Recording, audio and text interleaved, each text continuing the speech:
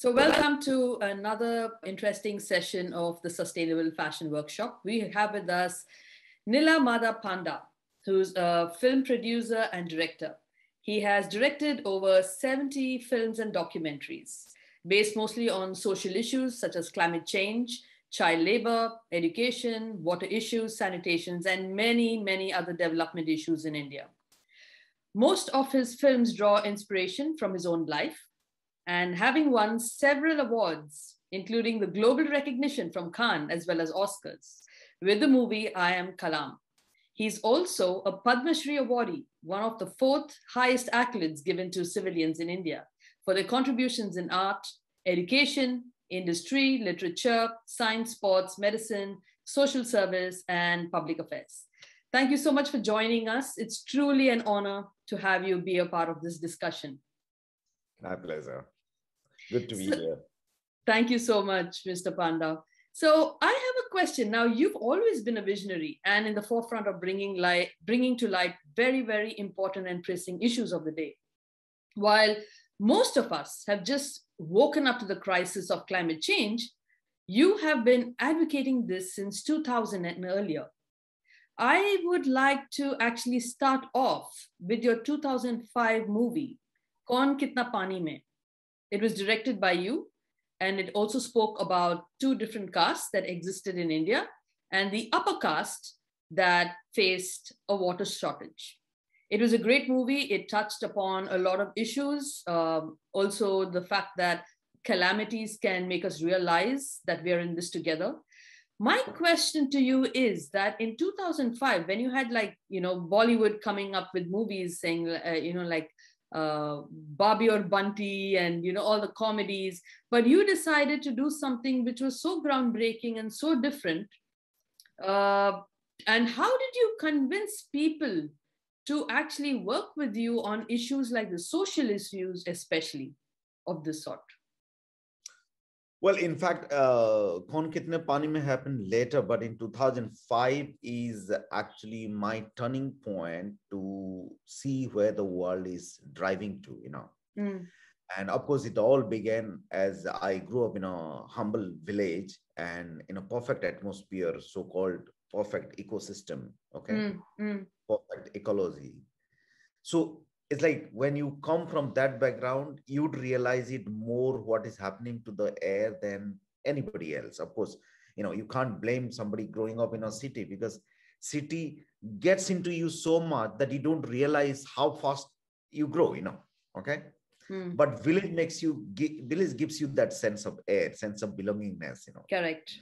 So thankfully, I grew up in that generation who had witnessed growing up in a village and city, so I can differentiate about the so-called environmental condition, Well, in 2005, it was in fact a fellowship documentary I did, which was stunning. When I saw in a newspaper, there was a lone hand pump standing inside the sea. And then I went to document that. This is a film called Climate's First Orphan. Okay. So that was the inspiration and strength or the disturbing factor which happened in my mind and heart to bring stories later like Kaun Kitne Pani Mein. Okay. So when I went there, this is an area called, it's inside the National Sanctuary, Vitarkanika. There used to be 7 villages. The area is called Sadhvaya, means literally 7 brothers. So out of 7 villages, so there was 3.5 villages which were already inside the sea, okay?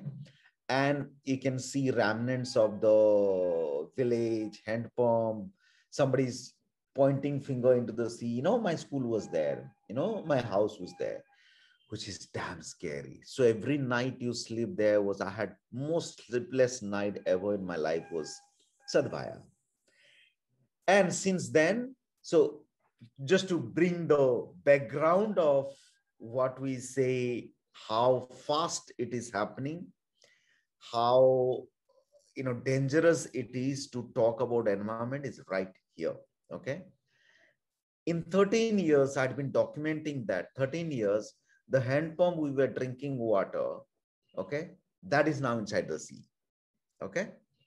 So, of course, documentary, you can document, you can do that, but as Indian storyteller, you would always say that Bollywood is a great way, fictional films are the great way to attract people, more audience to tell the story. Then Kaun Kitne Pani Mein happened. So when people started talking that the next war will not be on gas or petroleum, but water. So I decided to have the story because we had witnessed many drought in our area, in Balangir, Kalahandi area. So I thought, why the drought happened? And largely the droughts were being man-made. It's a very simple fact, okay? And so the world we have created is man-made, okay? So you cannot blame nature because everything you have done here, it's one generation, it's us. It's just last 5-6 decades who have used so much of energy from the planet that probably the whole history of mankind never had utilized that. So saying man-made is a very common term. We have done this. So Kaun Kitne Pani Mein happened is about how one village who are the so-called upper caste king family, and then they abandoned the working class, thrown them out, and then in 5 years they realized the water which was coming with nature was giving, they did not save it. So they become totally drought, greenless, barren world, and there was no economy, nothing running. Whereas the abandoned people who went to the down village, okay, they saved the water, become green and rich. And it's the evident of the world. What you see as nature is everything man-made. Who saved water, who saved utilized water, they become rich. So the power is really on how you save, how you care nature. So power is in you. Power is not about nature. Nature has given everything. How you utilize, it can become powerless or powerful. So when we say that we have enough money, technology, everything, no, it's not that far. It is how you care about the nature. Probably the guys who have, we talk about, Bhutan. Look at how they are powerful. I would consider the next power is about who is net zero, who is producing less, emitting less carbon carbon footprint. So they're powerful. I think this is a world where we are heading to. We don't have time, you have to do in every bit. So how you started saying that now, even in fashion, when you're saying sustainable fashion, so the word sustainability or the word man-made has to be taken very carefully and seriously. Then you can see your future, probably, humble future, I would say. It's not going to be easy for any of us. That's true. You've always been interested in doing movies that have a message? Or have you also done like commercial? No. Everything I have done, I felt that since I have a great medium, okay? It's a great medium. People get attracted to all over the world. They get attracted to it's the easiest medium to tell people, convey people, because cinema, there's nothing more exciting than cinema because I think it is the, human civilization's most mass medium to change. Absolutely. So I felt, let me take the opportunity. If I made a commercial film also, entertaining film also, I will give something back to the society. So I utilize that very cleverly. That's awesome. But I also found it very interesting. This is something which I've been wanting to ask you also. The fact that you've seen the power in children, correct? And the fact that children can make decisions happen and can also alter decision making when it even comes to parents. You visualize this even before Greta Thunberg did her, school strike for climate. So you've also had children work in your movies like Halka. So they played a very important role. But what my question is, Do you think that in the future that we all keep talking about having children be there in the forefront, having a place at the table? What is that opinion according to you? Well, in fact, three films I did with children, I'm Kalam, Jalpuri, and Halka. And I would say that the greatest part of children is that innocence. Okay. If you can touch upon and utilize that innocence, because they don't come with any prejudice, they don't come with any thoughts, they are pretty much there with the existing structure of the world, the society, the family, okay, or friendship, and they understand where they are. As adult, it's just our responsibility is to give a right approach, right direction.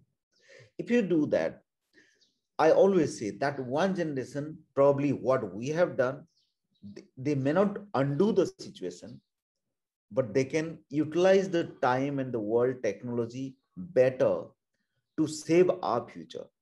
So that's why I said, all the three films I made, I utilize children's that basic innocence as the power of mankind.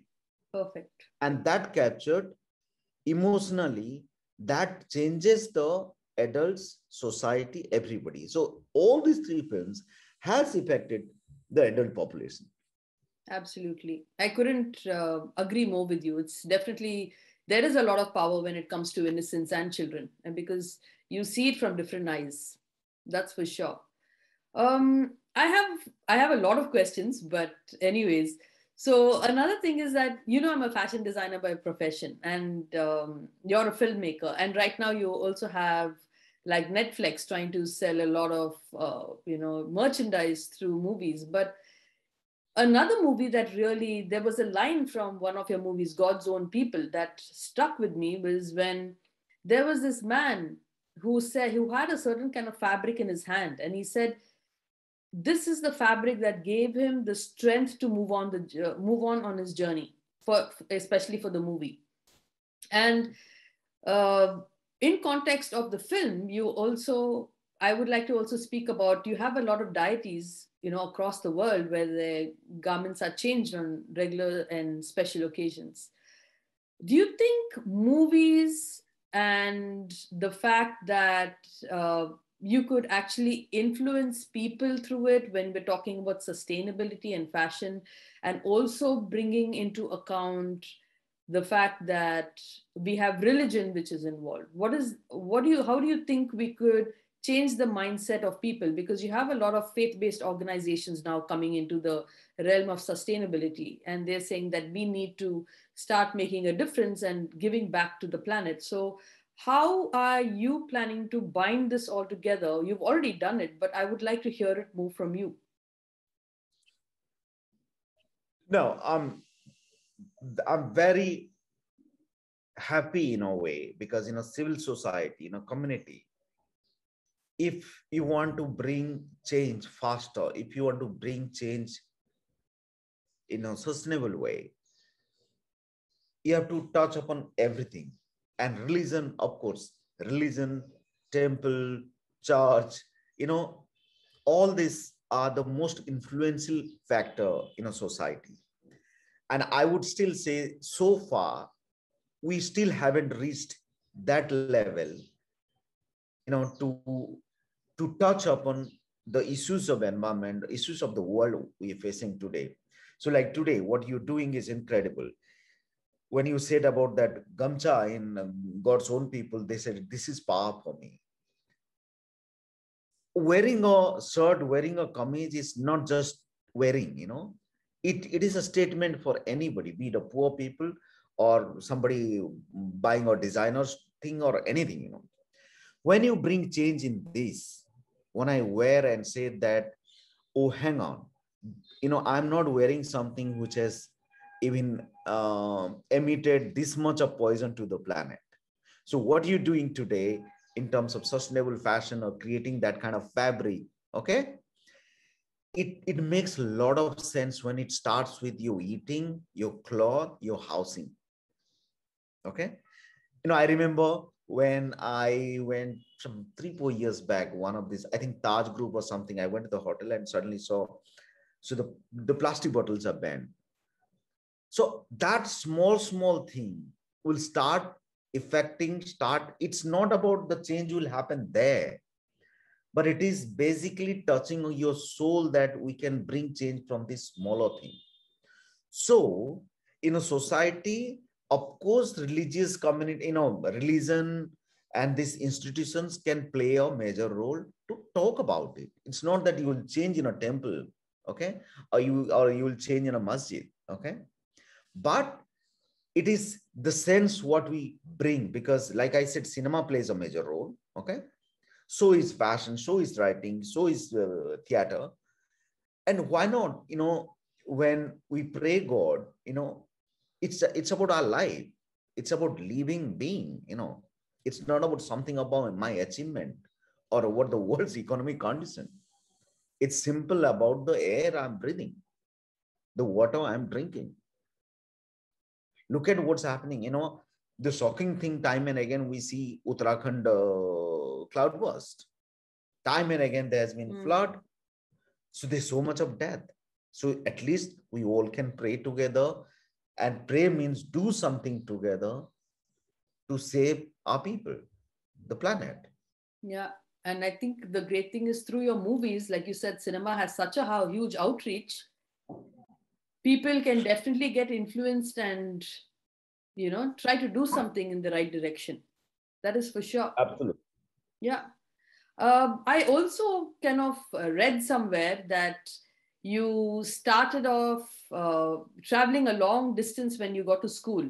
So I wanted to ask you, how much did that influence you in your movies? And also another thing is that you decided not to graduate but take up filmmaking. Is that true? I mean, it's like many Indian growing up in village, So I did my first 5 years schooling in my village school.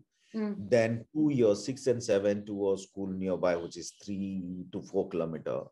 So that was, a walking distance, because the family could not afford a bicycle to make you go that far, And then the high school happened to be 8, 9 kilometers. So that's the journey you make in the morning, and especially, so that's how the monsoon always plays a major role in my life. That's the stories. That's the world. Monsoon, plants, trees have been the joy, have been the witness, have been the friends to kill your pain. Those 3 years of life, when you are in pain, there's somebody has to give you that support. And I grew up with that kind of a support, and directly. So you keep watching the one tree. I remember the different form it gone into, and 3 years how they grow. So they become characters in your life. True. That's true. So I think, and I would say that I was, that point of time, it was probably pain, but then I realized, in fact, 4 years, because they failed me. The school failed me. I was not failed. The school failed me in class 8. Probably never happened in my school. I was such a bad student. So they said, stay back.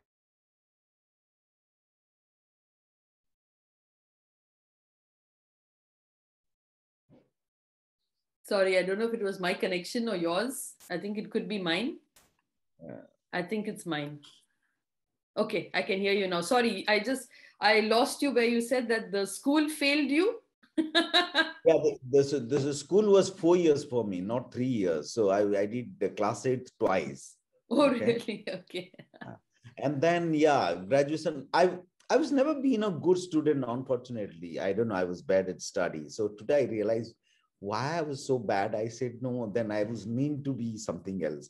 I mean, I would have been a farmer if not a filmmaker. Okay. So I was ready to be a farmer. Like my family wanted me to be a farmer. And but it was typically a Brahmin family pride. You can't be just waste your life. I mean, how much ever they pushed me. So finally, in graduation, I was failed in chemistry. Okay. So I got a recorded marks of 4.5 marks out of 75. So that's where my education stopped. Was that on purpose? Did you want to fail on purpose? No, I definitely wanted to be graduate, but and also, of course, I had the fear also. If I become graduate, then the family will say to do a job, and I was little unusual all the time. So I just wanted to get escape because, of course, escape in the sense the family. What does a family want? A humble family want in a village is you just become graduate, take up a school teacher job or anything which will pay you 2,000, 3,000 rupees, get married. So they're happy with that. And it's not that I was a rebellious child. I was never been a rebellious child so far. I was okay with family's concept. I was okay understanding the family, and eventually whatever I earned, it went back to the family. But I had much, it's not dream. I had much bigger thing to do, not about career. So when people ask me, I was ambitious, I was career oriented. No, I was never, not even today. It's not that I want to make a film to make it hit or money or anything. I do things I like to do. I do things what I feel important to the world. So my ways of seeing human is, if you're born on this planet as a human, you better be responsible. And it's a Correct. responsible living. You cannot be just you. Out of so Absolutely. many creatures, if you're born as a human, and if God has given you an interesting brain, you got to do something. Use it. Yeah. Yeah. And it can't be just you. So I find it difficult when, of course, I see, say for instance, when people say that, can you do a commercial film? Come on, commercial film has also value. They entertain you. The way you need food, cloth, entertainment is also important. So they are also doing social film. So you Yeah, can't negate absolutely. saying that, oh, Madhav does social film, so he is a good filmmaker, and commercial film is not good. Then you Hmm. watch that, right? Billions of people watch that. I mean, I myself, I would say that my Bollywood films are my what do you call, mind food. Hmm. True. That's the great brain food. If somebody is entertaining you, it's a great job. It's a great social work. Absolutely. So I've learned a few things from you. One is take the risks. Second thing, use your head, do something for the greater good, and just fail to succeed. Of course, it keeps you. That's what happens. Of course, failure always gives you strength. I always believe in that. It's not that I choose to be failed. Nobody choose to be failed. That's true. That's true. And also the fact that you're a Padmashree awardee, but you're still so humble, it keeps you going. I would like you to say a few words to the youth who'll be actually watching this.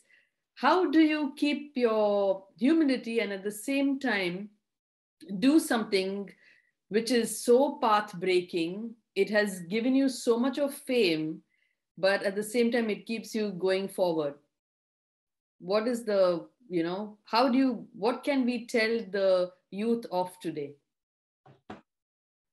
Well, I believe that, like I said, the biggest power in humanity is your innocence.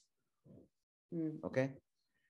And you can judge things, you can do things in a much better way because I feel when people say people are successful and you start looking at yourself as powerful, you start looking that I can do then you are overpowering your own thought. So if you keep your soul and thought humble and grounded, you probably always can judge and do things better. Very true. Okay, then because if you are overpowering yourself, see, nobody is bothered. Everybody is successful in their own way. Be it a Mm. farmer, engineer, or filmmaker, somebody wins Oscar, somebody wins Emmy, or somebody is a minister. There are much more, in a universe, there are much more bigger and powerful people than you always. Mm. So why to waste that energy by looking at power? Don't look at that. If you keep that innocence, all these, parameters of success or awards are just somebody appreciating you. That's about it. Absolutely. It doesn't make you big. I don't ever consider 4 hours make you big, but it is just empowers you. When somebody appreciates you, it just gives certain strength for you to do better work. Correct. But if you're grounded on that point of time, you will see yourself. Very nice. Very nice. It's something which I will also take away.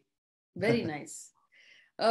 We have spoken about climate action, your work with sustainability, and a lot of other issues. What do you think? What is now? I consider you a visionary. I've always said that.